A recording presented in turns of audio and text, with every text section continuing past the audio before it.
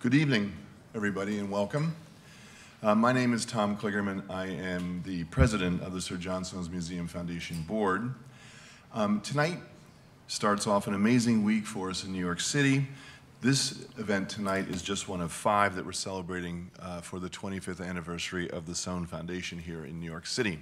So we're all very excited. I would like to thank some patrons, our patrons for tonight's lecture. Lucy and Nat Day, I don't know if they're here. But Kathy Springhorn and Thomas Dillman are here, so thank you very, very much.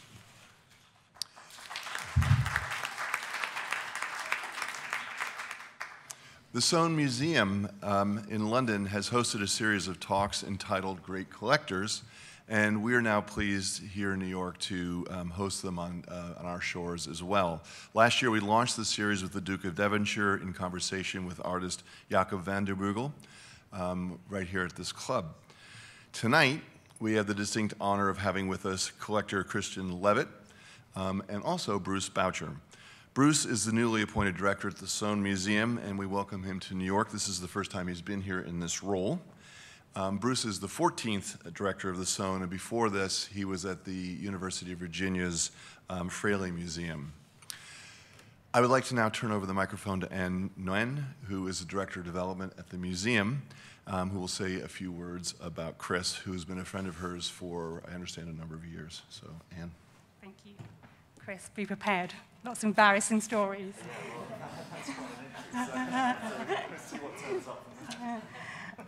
Over the last 20 years, Chris has acquired over 2,500 objects. His eclectic art collection ranges from antiquities to the modern day. His passion, or what many people, myself included, call his addiction, led him to open the stunning museum in Mugin, the Mugin Museum of Classical Art. It welcomes over 20,000 visitors per year and rising, and the museum is now one of the main attractions in the area. Chris's love and appreciation of the arts lies not only in his collecting, his museum, or his contemporary gallery Vigo in Mayfair in London, but it extends to his philanthropic work. Driven by a deep commitment for research and the sharing of knowledge, Chris is committed to supporting exhibitions across the world, from the BM in London to the Royal Academy. He supports archaeological digs in Egypt and Italy. He supports antiquities research at Wolfson College, Oxford, and the Ashmolean Museum in Oxford, where he's just been made a trustee. So they're very, very lucky to have him. And of course, he's very generously supported our endowment at the Soane. He would have been in a lot of trouble had he not. The Soane Museum launched its Great Collector series in 2010. And believe it or not, Chris was one of our very first speakers then. And 6 years on, some of my patrons still talk about his enlightening, his exciting, his dynamic presentation and the masterpiece that is his museum. So yes, 6 years on, you left an impression, Chris. You know, the pressure's mounting here. My motto in life is to care is to share. So when we decided to launch the Great Collectors series in New York, there was no doubt in my mind that we needed to ship Chris over to New York and introduce this very modern-day Soane to our friends and colleagues here at the Foundation in New York. So it gives me enormous pleasure to welcome you, a brilliant collector, fantastic philanthropist, and my very dear friend, Christian Levett.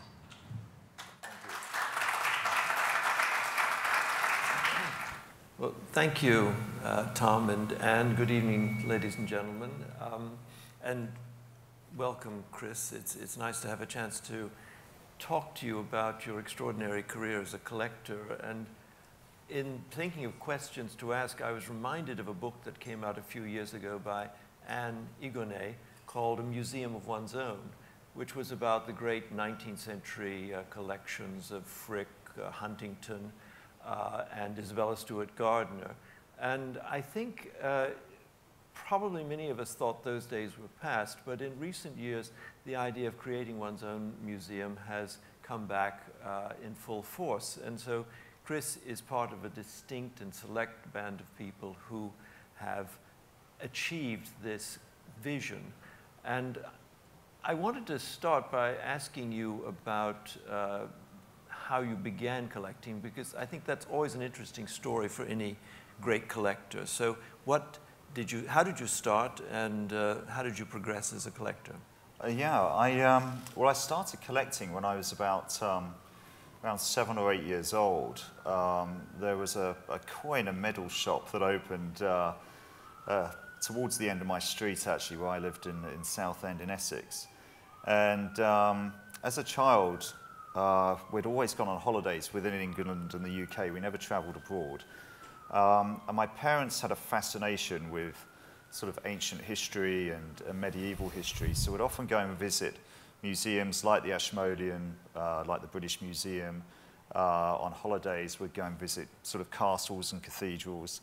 And I think that's where sort of the sense of history started. I mean, I can remember on one family holiday when I was about 8 or 9, we went to Scarborough in Yorkshire in England, and we visited York Minster, the York Castle Museum, the York Railway Museum, Ripon Cathedral, and Beverley Minster, all in the same, I guess, sort of 7 to 10 days.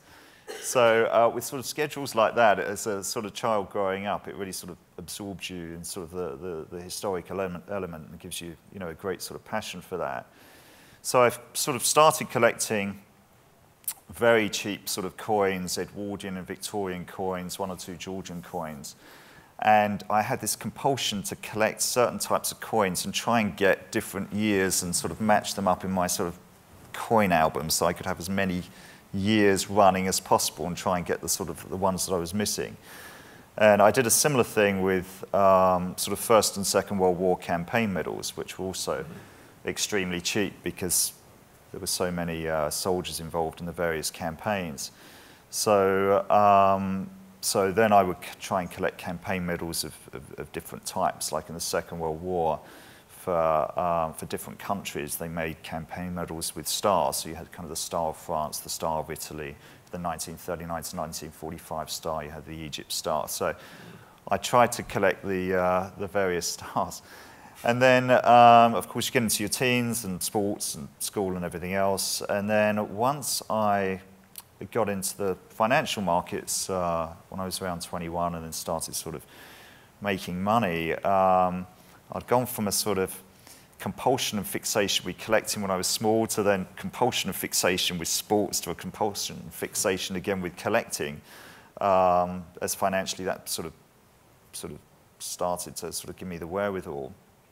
And I moved to Paris in 1995 for just 18 months. And I used to sort of walk off my sort of Friday and Saturday night hangovers by meticulously going around the Louvre all day and trying to read as many labels as I could and work my way around sort of the galleries there and the Musée d'Orsay and the Picasso Museum, the Museum Rodin and the various sort of other sort of museums in Paris. And I sort of educated myself in sort of an art history perspective by reading and doing that to a large degree while I was in Paris. Then I moved to Monaco, lived in Monaco for 5 years, and during that period sort of got used to visiting auctions and seeing what was at auction and collecting artworks. And I bought a house in London and I was decorating that and buying artworks for the house.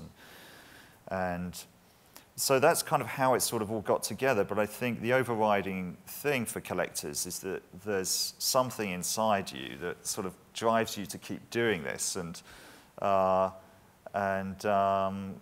it's compulsive. I guess some people are compulsive in other areas. Some things are destructive and some things are constructive. And fortunately, my compulsion's a constructive one. So did you keep the early collection of medals, or did you discard them as you got interested in other things? No, I still have that collection, actually. Yeah, it's still intact. I mean, I don't really display it, actually. It's still in the original albums and the coins in the original box. So it doesn't quite make the mark for my wall space these days. But no, I still have it. Yeah. Well, I think that's a good sign, because most collectors are loath to part with anything, even if it's the first things that they collect. It's like a kind of stones along a path for them. But I think now you've really honed your collecting instincts to 3 areas, as I understand it. One is classical antiquities and armor, and then the other is contemporary art. So how did you arrive at this interesting juxtaposition of the ancient and the modern? Yeah, I mean, I have collected in other areas. I mean, I've collected some old masters and sort of Baroque sculpture, and I've decorated my sort of house in France with sort of impressionist drawings and things. But yeah, certainly where the museum's concerned, I keep my sort of main collection of antiquities, and over the years I've collected anything up to sort of contemporary artworks and sort of intersperse those within the museum. It was around the time that I moved from Monaco to back to the UK, which is about 15 years ago now, when I sort of discovered the antiquities market. And up until then, I'd always, when I got my sort of catalogue lists at the beginning of the year from sort of Christie's and Bonhams and Sotheby's, I'd always overlook the box for antiquities. And I wasn't even quite sure what they meant by antiquities, even though I'd often read a lot about sort of Greek and Roman battles and Greek and Roman history. And I thought, well, that could mean almost anything. You know, it could mean sort of medieval sculpture or whatever. And so I ticked these boxes this one year, and then when I started getting these antiquity catalogues coming through, I thought that that was literally the ultimate in collecting, that you could own a Greek battle helmet or you know, a Roman bust. And also there was an armour collection that started coming on the market at the time from a chap called Axel Gutmann, who was a German chap based in Frankfurt, who had been collecting ancient armour from the early 1970s to the year 2001 when he died. So he built sort of a 30-year collection, and then his family just started liquidating it en masse through the various auction houses and dealers. And I'd always been fascinated with ancient military and had collected some Cromwellian armour and some 100 Years' War armour and arms.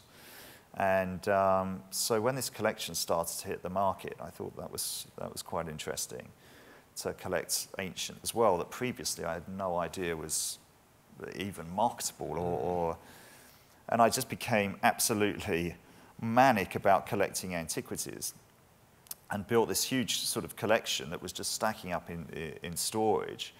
And I thought to myself as I was bought it, I thought, well, I'll put this piece in the house at some point. And then I thought, well, that piece kind of goes with that. And I started buying artworks with classical themes, because I thought, well, you know, there's a Matisse drawing of Caracalla that he drew when he was younger, and there's a bust on the market at Bonhams of Caracalla. Those two at home would look, you know, amazing together. And you know, an Yves Klein torso would look amazing against a torso of Aphrodite, an original Roman one. But then all these things were sort of stacking up in storage, and I ended up with sort of warehouses full of it. And then by 2009, sort of 7 or 8 years later, I thought to myself, well, I know I bought a lot of world-class pieces, and mostly with fantastic provenance. And so I thought, you know, these are things that maybe, you know, the public should see. And actually, I thought to myself, a lot of these pieces that I bought haven't seen the light of day since I bought them, and I sort of quite like to see them again myself, for that matter. So then I spoke to a few people, and it's funny, you know, when you're collecting yourself, you don't really, you buy what you like, but you don't buy because you think someone else might sort of like it, you know, and you apply all those elements to collecting when you're buying, like, you know, when you're sort of, I guess, sort of a professional collector, if there is such a word, like condition of the piece, provenance of the piece, whether or not it's even real, attribution, whether or not it is what it's supposed to be, quality of the piece, price point of the piece, collectability of it, academic interest in it, does it add anything to classical history or art history, you know, is it telling us something we don't already know?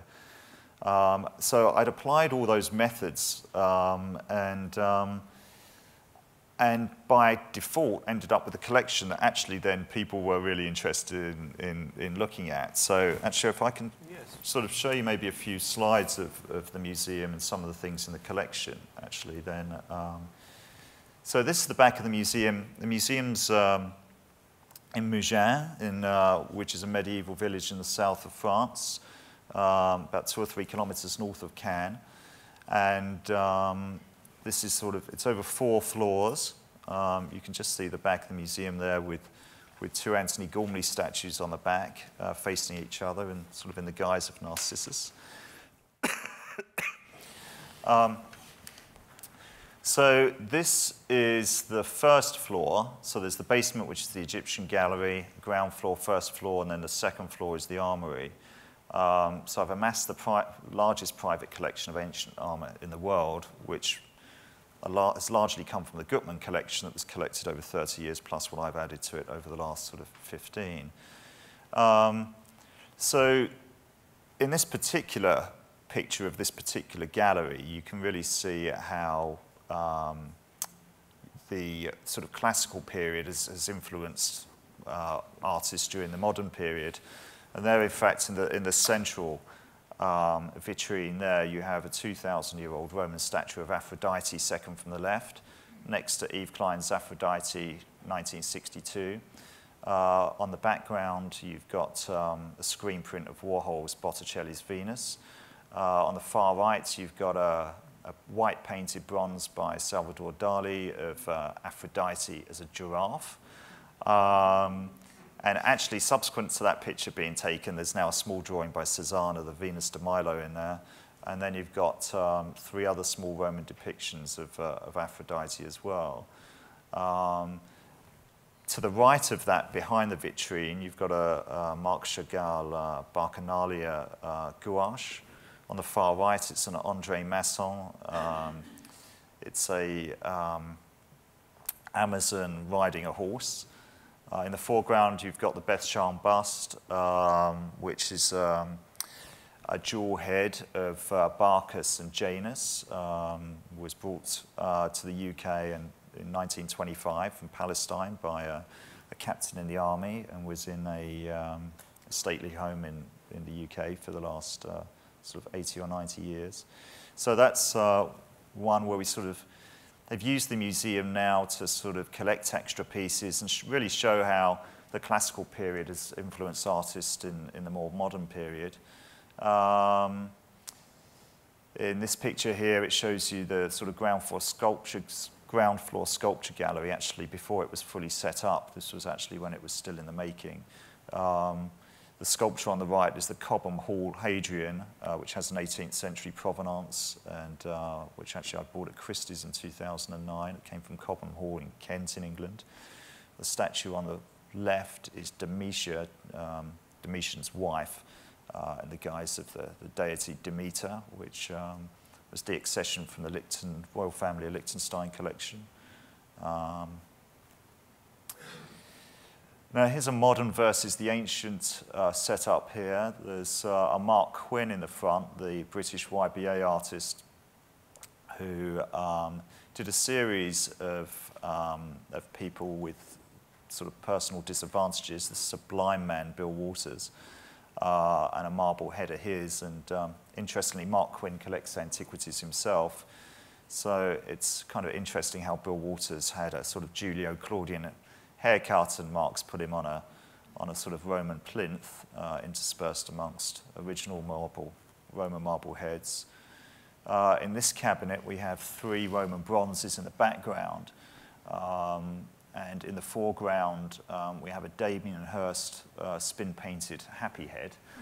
And the connection there with the classical period is that there was an exhibition in the British Museum in 2009 of Mark Quinn, Anthony Gormley, and Damien Hirst. And Damien Hirst made a sort of setup of 200 of these sort of spin-painted happy head skulls, of which that's one, so it's a British Museum connection.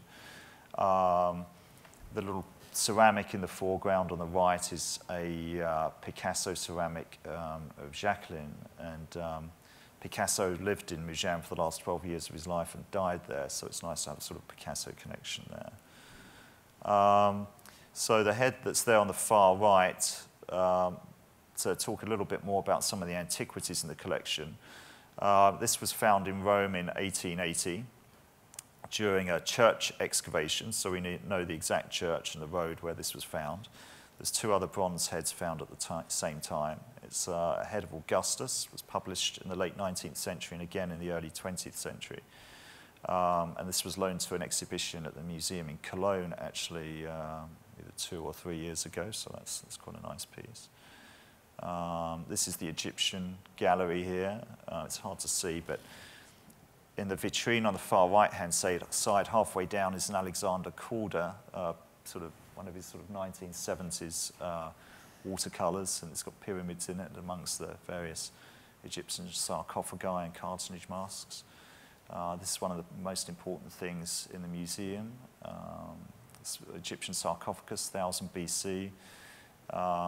This came from actually a Swedish collection and was published in 1925, and then actually ended up in a collection in the 1980s. It was sold at Sotheby's in 1984 and then ended up in a collection in Dallas. And then I bought it through a New York dealer I think in 2009. But it's particularly unusual to have both the back and the front of the sarcophagus, and for the sarcophagus to be decorated internally as well as externally, so that's a really important thing. This is one of the vitrines from the armory, depicting a chronology of helmets from sort of ancient Corinthian and Illyrian helmets through to Roman period helmets, sort of 1st to 3rd century AD. This is one of those Roman helmets. We loaned this to the Brunswick Museum in Germany 2 years ago for a Roman cavalry exhibition there. It's a particularly nice cavalry helmet. This is a Roman gilded bronze statue of Mercury. This we loaned to the Royal Academy Bronze Exhibition 5 years ago, and was discovered in France in 1810, so we have the provenance going back to 1810. And this is a particularly interesting one, actually. This is the Crow Hall urn. And Christie's did a house sale of Crow Hall, which is a English stately home near Bath. And as they were going around the house, sort of examining the furniture and various sort of paintings and things, someone noticed this, and it had a hole drilled through the bottom and through the lid at the top, and a big orange lampshade put on the top of it at some point in the 1970s. And so someone from Christie's obviously thought, well, actually, that looks like a Roman cinerary urn, and quite a good one. So, so they had experts look at it, and then they sold it at Christie's, and it went to, which I missed, and it was bought by a dealer, and I bought it off them at Maastricht. And the dealer had subsequently found out, actually, that the vase had been etched by Piranesi around 1760, 1770, that the lid was actually made in the 18th century by Cavaceppi, but the vase is Roman. The contents of the vase were noted on the etching by Piranesi. And it was interesting that he also noted that the top was by Cavaceppi, so that's actually a tremendously important piece with phenomenal provenance that 6 or 7 years ago had a large orange hat on top of it. So, so that's really how the museum's developed and the kind of things that you can sort of see in it, really. So who was your architect for this? Well, there was an architect for the building, and there was a group that sort of did the museum design. The architect for the building was a local English architect called David Price.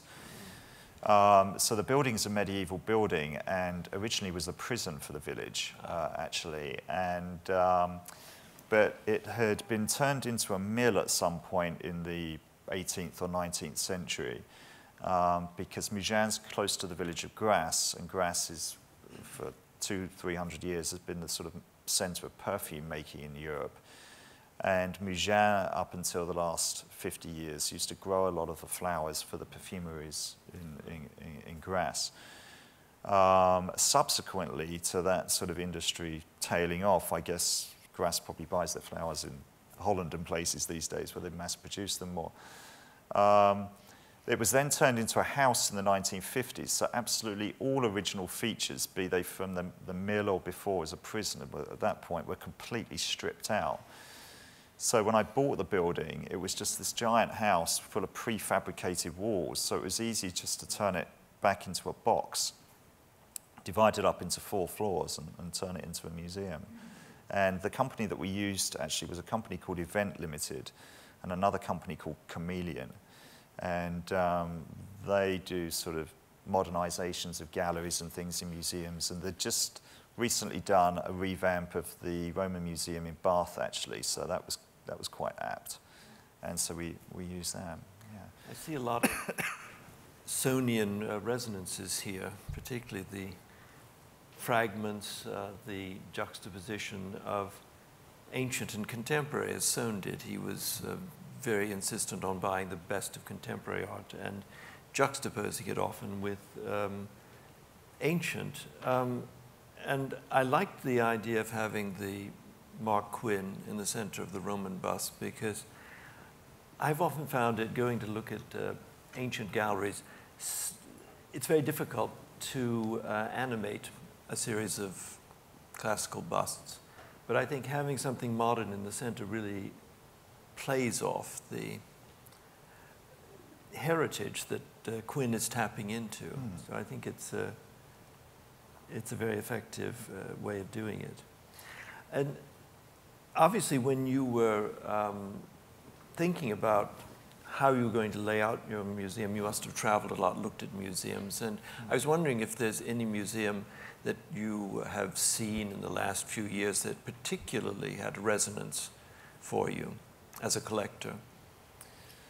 Well, there's lots of museums that certainly do that. I mean, in a more how can I put it, spectacular way, the Frick here in New York takes some beating, of course. And actually, I was chatting to the chap earlier tonight about the Frick, and one thing that's key when you visit that museum is that he collected across different spheres, from furniture to early Renaissance old masters through to sort of 18th, 19th century works, and as you walk around, you see Renaissance bronzes, you see Baroque bronzes, and he was clearly had an amazing eye for lots of different kinds of artwork from sort of lots of different periods.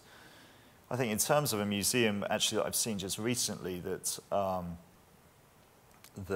I found tremendously exciting, actually, was just this summer I visited the new Acropolis Museum for the first time, that opened in 2009.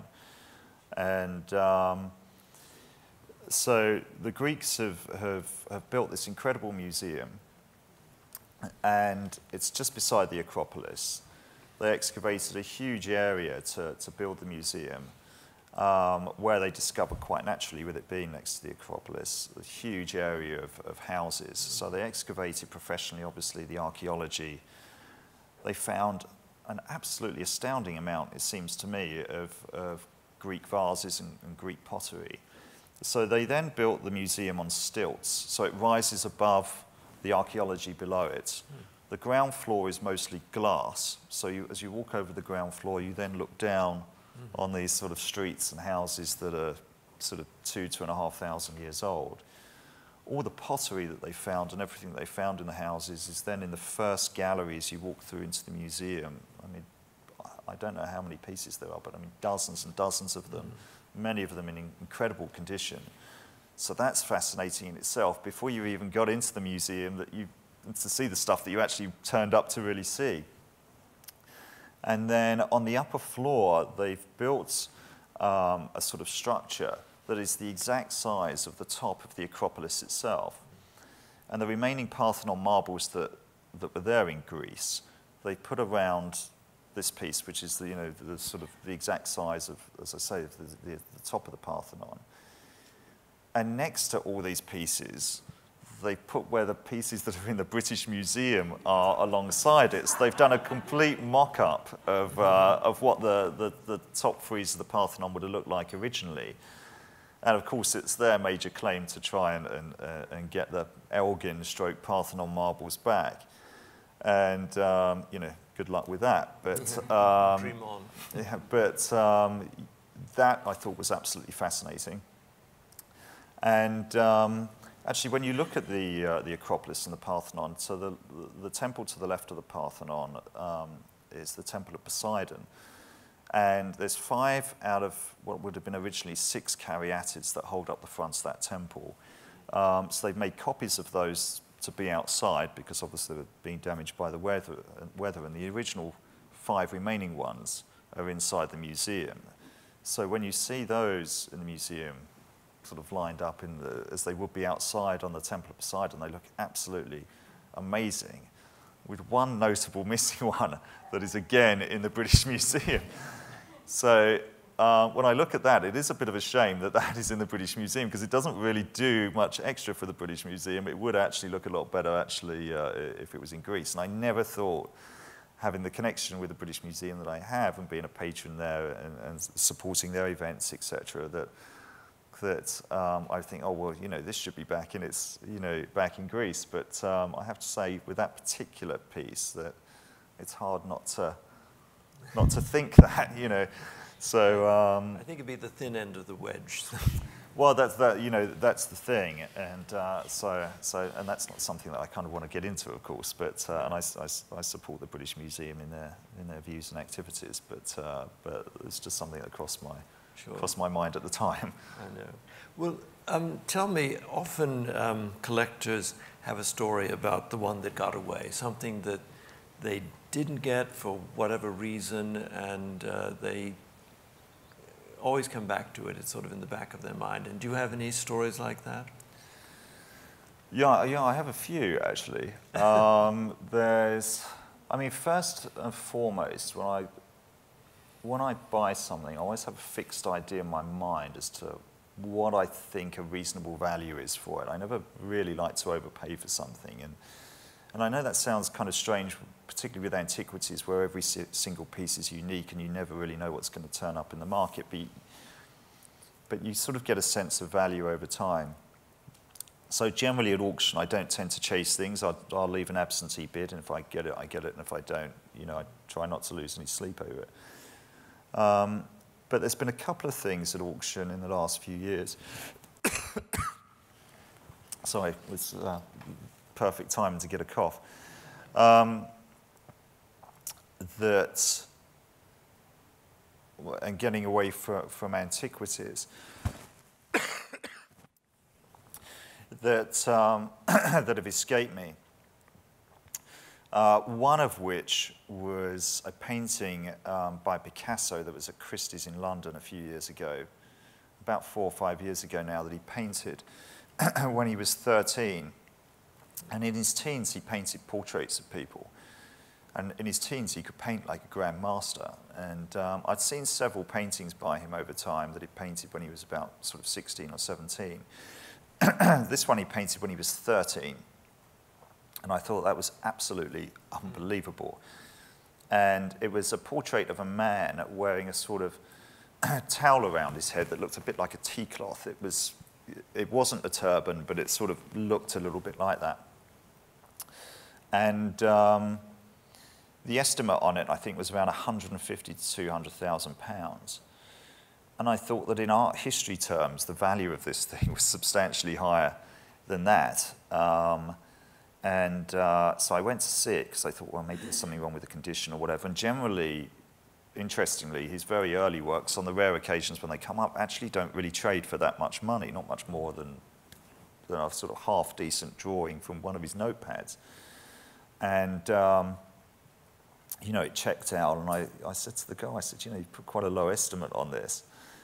And she said, well, nobody really bothers about the really early works. They're not the sort of collectible ones. And I thought, well, God, like one that he painted when he was 13, surely anyone that you know, would pay, you know, $5 million, let alone, you know, $100 million for Picasso would be interested to have that, at least from an academic perspective. Apart from the fact it was actually a really nice painting. And so, you know, I don't collect Picasso particularly, but so I bid that up to about £800,000, and that ended up going for, I think, well over 2 million. So, you know, so that was kind of interesting. And then actually around the same time, there was a painting that came up at Christie's, again at King Street in London, by Francesco Melzi. And I always find old masters tricky, because attribution with Renaissance old masters is always particularly difficult. And if someone says a painting's by Botticelli, I mean, if it's completely by Botticelli and the provenance is amazing, it's worth $50 million. If it's Botticelli in studio, but he appears to have painted the bulk of the figures, it's $5 million.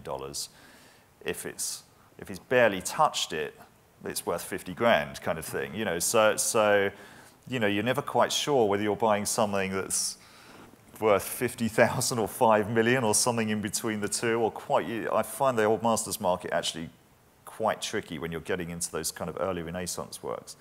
But there was a painting came up by Francesco Melzi, who was one of Leonardo da Vinci's main pupils and travelled with him to both Milan and France. And Melzi's works are particularly rare, and also in his better paintings, he did paint quite a bit like da Vinci. I mean, his other pupils like Giampetrino also did that, where you have, I could always forget the Italian word for it, but a slightly sort of hazy... Sfumato, yeah, which means they have a slightly sort of hazy look to them. Tonal nuance. Right. Yeah. And when you look at Giampetrino, who was one of his pupils, they always look slightly stilted. But Melzi, when he got it right, painted a lot like da Vinci. And so this one came up, and I went to see it, and again, the estimate was around a sort of about 120 to 180,000 pounds. And I've often thought that the pupils of the grandmasters were too cheap versus the grandmasters themselves, which, of course, in the case of da Vinci, you know, are unbuyable, notwithstanding the Salvatore Mundi that turned up a few years ago. But so I thought, God, for a Melzi, and it actually looks quite a lot like a da Vinci. Not that it was, but you know, it's an amazing piece of sort of art history. You know, I thought that was, again, you know, sort of attractive value. So I bid that up to about £850,000, and then sort of left it, and it went for 880, one bid higher. And so I asked the girls afterwards. I said, "Oh, you know, what would the chap on the other side have paid?" And they said, actually, it was a wealthy American collector, interestingly, who mostly collected Renaissance portraits, and he would have paid absolutely any money for it. So obviously he spotted the value in it as well, and I just saved him probably a few bids higher, but it looked like I was clearly never going to end up with that. There was actually one other one that sticks in my mind, which was a Cretan helmet that sold at Christie's. There's only two known, and this is the better one of the two. And I got outbid on that by, slightly annoyingly, someone who I've got to know quite well, has sort of become a friend, but he mostly collects 1st century and 2nd century Roman antiquities, and this was an 8th century BC, very rare Cretan helmet that had what I thought was already quite a high estimate on it of 200,000 to 300,000, and he outbid me on that at about 800, and I let it go. And now he wants to sell it back to me for $3 million. So the answer to that is no, and I'm slightly annoyed that he bid it up so high anyway. So that's sort of, yeah, I'm just not very pleased about that. But obviously, seeing us as a friend, I'll forgive him. You have good instincts, because the ones that got away for a major price. And it's interesting about the Picasso, because you're right. It's perfectly, you know, for a musical prodigy like Mozart, something that he wrote when he was 12 or 13 would be considered a serious piece of music, but it's very rare for an artist, except for someone like Parmigianino, a few of that kind, that you get something from a teenage artist that's really that striking. So, and where's that painting now? Do you know? I don't know. I don't know who bought it or where it went. Disappeared into Switzerland. Maybe, yeah. Something like that. Yeah, but no, it'd be interesting to find out, actually. You know, it's often the case, actually, with the sort of the 20th century masters. The earliest works are considered that they were sort of in their developmental phase rather than being sort of important from an art history perspective, and are often, you know, a lot less than their later works. You know, a tiny fraction. Well, I suppose your Cézanne drawing and the Matisse drawing fall into that category, don't they? Because they're academic studies in a sense. The Caracalla. Absolutely. And the Cézanne. What was the subject of the Cézane? The Cézanne was the Venus de Milo. I see. Was that from the 1860s or? One of those early, because he did a number. There are a few academic, unrecognizable as Cézanne per se. That it must have been around that date. Yeah, and the Matisse one is a very early drawing and sort of quite definite for Matisse. So yeah, it would have been an academic piece, and well, the Emperor Caracalla, who was a rather mean military emperor who was initially ruling jointly with his brother, and then he killed his brother so that he could solely rule.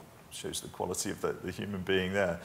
And he had this series of effigies made of himself with this kind of big scowl on his face that was sort of sent out around the empire. And I have one in the Museum. There's also one in the Louvre, so we suspect that Matisse drew the one in the Louvre. In the Louvre, yeah. Right, yeah. So, and you have a curator now, is that true? Yeah, we've had one from the beginning. So the museum opened in 2011. But I appointed a curator in 2009, who was a chap called Mark Moroney, who had a PhD from Wolfson College in Oxford in Roman mosaics. And I knew him because he was the editor of Minerva magazine, which is an archaeology magazine which had been going for sort of 20 years at that point. And subsequently, I bought it in 2010. And so he became a friend, and I thought that he would be a good person. He's very sort of sociable and has sort of good connections with museums and universities in the UK, in particular in the US. And so he moved to Mugin during the sort of the start of the development of the museum in 2009. And then we opened in 2011. He left in 2014, and we appointed a new curator then, Katia Schorler, who's been with us now for sort of 2 years. Only now she's off on maternity leave for several months. So no, but she's been actually excellent because she has fantastic connections with the universities in France and museums around Europe. So she's secured several loans to the Roman Museum in Arles, to various museums, sort of smaller ones around in France. But she secured loans to Cologne and to Brunswick. And she's been in charge of loans, actually, which have going up to Hadrian's Wall next year.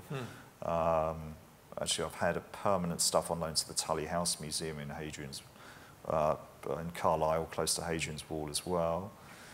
Mark arranged loans. We had a marble head of Odysseus with a 18th century provenance that went to Baltimore on loan, and that also went to a foundation in the US. I forget which one now, quite badly. We've had Modigliani drawings go on loan to London, to a small museum in Islington called the Historic Collection. We had a 17th century statue of Marcus Aurelius on a horse, loaned to Venice last year to the Prado exhibition there.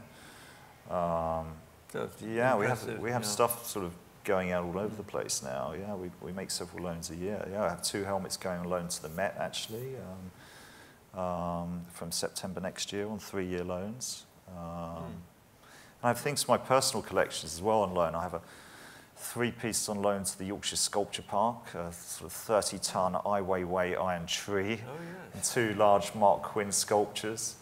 I've got an Anselm Kiefer on loan to Wolfson College in Oxford. I've also got a Gormley on loan there, and something else I forget. How do you keep track of it all? Well, the girls in the museum keep track of the museum loans. And then I have someone that helps me with the loans for my sort of personal collection or stuff that I have in storage. So sometimes, I buy sort of contemporary or 20th century things, and a house is full in London, the house is full in Mougins. I own a chalet business in Courchevel. I have 3 chalets in Courchevel, which I've got them stuffed with contemporary artworks. So now I figure that if I'm buying 20th century or contemporary, there should be an investment theme to the later things now, because otherwise they're just stacking up in storage and doing nothing. So I like the idea of, if there's something that I particularly want to buy, it's a particularly good thing, I'll try and loan it then for a period of years, for 3-5 years, so at least other people can see it instead of it's just sort of sitting there doing nothing. And unfortunately my compulsion still leads me to keep buying things, even though I've got nowhere to put them. Well, so, I think that's a sign of a true collector. And I was just wondering, before we close, if would you entertain a question from absolutely, the floor? yeah, if no problem, yeah. Out there would like to ask a question of Chris. Tom? How often do you sell pieces, or do you sell them, and what makes you sell something? Well, antiquity-wise, I mean, I wouldn't sell anything antiquity-wise other than I had a sort of small group of things to sell sort of last year or so, where I had things in storage that were not ever going to go in the museum. The early purchases weren't quite sort of high enough quality, so there just didn't seem to be any point storing them anymore. It was just better to sort of put them in auction or sell them to a few dealers so that other people could actually, have the chance to enjoy them. But I own an art gallery in London called Vigo, which is on Dering Street, just off of Bond Street. And initially that started because I bought several contemporary works from a chap that was just setting that up, who had set up the contemporary art department of the Fine Arts Society in London about sort of 15 years ago, and he wanted someone to sort of back him, and I thought that was kind of interesting in the contemporary space, and I wanted to learn more about the contemporary space and maybe invest a little bit there. And subsequently, that gallery's done amazingly, and we represent artists, for example, like Ibrahim El Salahi, who had a show at Tate Modern 3 years ago. There's a Sudanese artist that set up an art school in Khartoum in the 1960s, and in a contemporary art market that's just dying for Middle Eastern or African artists, he has that crossover, and he was the minister, I think, for culture in Sudan in the 1970s, and then he was imprisoned, and you have this sort of whole body of work going back to the 60s, and he hadn't had a major dealer sort of represent him, so we've represented him. And we represent artists like Marcus Harvey, who's one of the YBA artists, like Mark Quinn or Damien Hirst or Tracy Emin. And his prices have had a bit of a lull in the last sort of 10 or 15 years. He, until we sort of picked him up about 4 or 5 years ago, but he's a very interesting sort of YBA artist, actually has his own art school in South London called Terps Banana, of all things, where you can go and do a master's in contemporary art. And in the 90s, actually was one of the more famous YBAs for several pieces that he did, including actually one that caused a riot at the Royal Academy, actually, during the Sensation show, which was a painting of the child killer Myra Hindley that was made out of child's handprints. And then he went through a bit of a lull, and sort of we picked him up in recent years, and he's one of our main artists now, and he's I think one of the best of the YBAs. And there's other artists that we sort of promote as well, that are sort of young up and coming artists that we believe are doing something new and interesting. And having been open just 5 years though now, we have stands in Frieze Masters and Frieze New York, Art Basel Miami, Art Dubai. So And as well as that being a commercial venture, you know, we trade contemporary artworks on the side as well, sort of late 20th and 21st century artworks. So I am involved commercially now in the contemporary world. And if I buy a 20th century artwork, sort of mid-20th century, then I do buy it with somewhat of an investment hat on. Because it will go into storage and it might sit there for some time and then it might never sort of end up on the wall. But I don't look at anything that's in the museum commercially at all. And so I wouldn't ever enter commercially the antiquity space. With apologies to Thomas Jefferson, your heart or your head? What is it that really drives you as a client? Oh, I mean, it's my heart, definitely. You know, I mean, I've just been doing it since I was a kid, so I think the you know, the collecting gene is a strong one, and otherwise, you know, otherwise maybe I would have gone into dealing at some point in art, and well, I mean, maybe I'm slightly on the fringes of that. My partner's sort of running the contemporary gallery or whatever, but no, it's the heart first. But you know, when you're collecting anything, and particularly antiquities, you know, your head has to be a part of it, because you know, you can't see something fantastic and yet it has no provenance, and then your heart takes over your head. You know, your head has to come into it and stop you somewhere along the line, so you don't end up with a collection of poorly provenance material or poorly researched materials. So a bit of both, but heart first, but the head has to definitely be in there. Well, I think that's probably a good point to end on. No, we have one more question. Oh, one more question. Sorry, yes. Yes. Mr. Levett, you're British. Why Mougin? Yeah, well, when I moved back from Monaco to London in 2002, I wanted to very much keep a base in the south of France, and I have other family, actually. One of my brothers lives in the south of France. It's been there 20 years. And I particularly like Mougin for a number of reasons. I mean, apart from the fact that it's a beautiful village, it has a tremendous art history. So I think, as I mentioned before, Picasso spent the last 12 years of his life living in Mougin and died there. Francis Picabia lived in Mougin. Man Ray lived in Mougin. Jacques Cocteau lived in Mougin. Briefly, Leger had a studio there, although he's mainly based in and around Biot. So and it has a great culinary history, actually, as well. Roger Verger, who was one of the top chefs in the world in the 70s and 80s, had a restaurant there. In fact, into the 90s, in fact, is where Elizabeth Taylor started her Amphar party during the Cannes Film Festival back in the 90s, which subsequently now is at the Hotel Eden Rock. But Alain Ducasse started his career in one of Roger Verger's restaurants in 1977 in Mougin. So it has this thoroughfare of visitors anyway, both with a sort of art history background and a culinary background. And like many of the towns and hills in the sort of south of France, they were inhabited during the Roman period. And in fact, actually, Nice, Antibes, and Marseille were Greek trading colonies as well originally. So. And I thought about setting it up in London, but I wasn't sure initially that the collection was sort of important enough to be shown alongside collections like the Soane at the time. I didn't have that sort of level of confidence in it. I didn't know whether, you know, we'd get thousands or tens of thousands of visitors, or whether or not it would be sort of 3 men and a dog. So I didn't want to set it up in London, and it potentially looked silly. I mean, as it's turned out, we won the 2011 Apollo Magazine New Museum of the Year opening award out of 11 museums around the world that opened that year, all major galleries. In 2013, we were nominated for European Museum of the Year, the only museum in France nominated that year.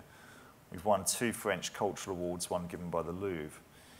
So me being a little bit kind of nervous about whether or not